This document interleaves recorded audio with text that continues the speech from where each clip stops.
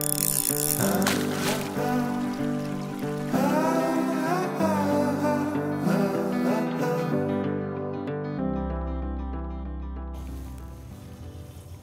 cast. Flip, I'm absolutely in love with the new Axiom II-X. I've told you this a few times, but to be able to stand here with you and throw it and have you tweak my cast as we always do, and it's always appreciated. But tell me and our viewers, kind of how did this rod come about? Well, it came about really, I think, because the mangrove is going away. Some of the materials that we used in the mangrove are no longer available. Oh, okay. So not that anything was wrong with the mangrove, we just can't build it anymore. So we were looking for something that would replace it in ways, but this is much more technical than the mangrove was. Got the Fuji stripper and the smaller stripper, which is something that I really, really like. There's been some question about that. Yeah, I know. It's the subject of much debate. Lefty was a huge proponent of 22 millimeter, 20 millimeter stripping guides. Right. And for a long time, that was conventional wisdom. I think we've rethought that and taking our cues from the bass fishermen.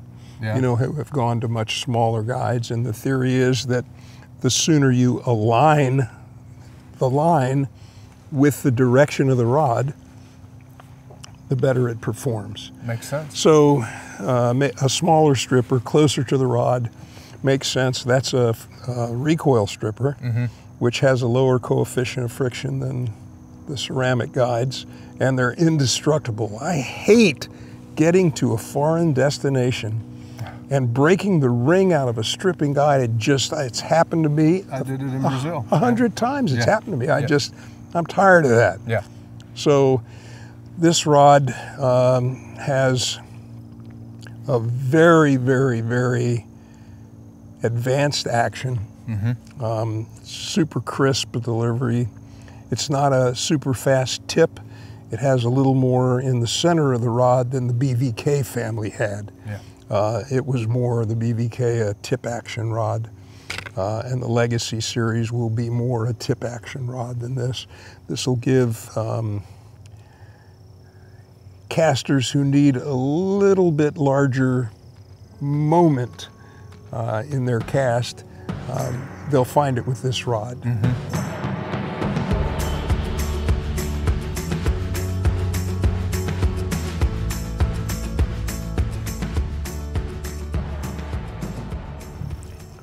Well, everybody that I've put this rod in their hands, everybody has fallen in love with it.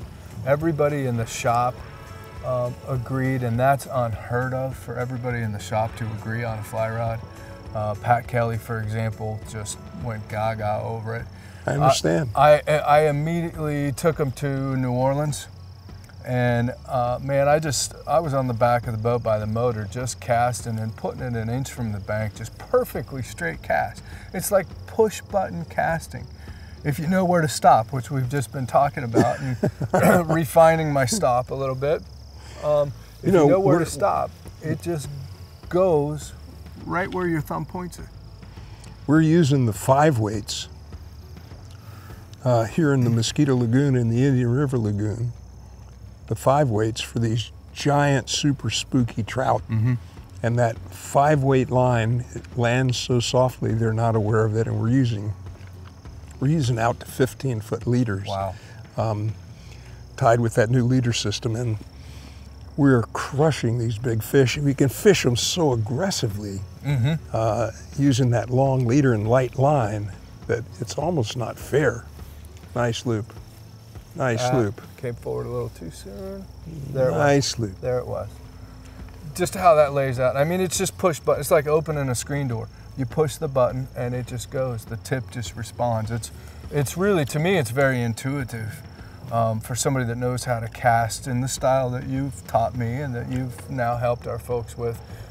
I'm not sure that that's not the the best family of rods that TFO has ever contemplated right here. I would say that there's no question. As soon as I put my hands on it, I think I said this in my original review, this is the best rod TFO has ever made. I'd go with that. There's no question. Yep. So congratulations, man. It's a real winner. And check it out at madriveroutfitters.com or your local fly shop. The TFO Axiom II-X. This guy's responsible right there, along with the good folks at TFO. So thanks as always for being here.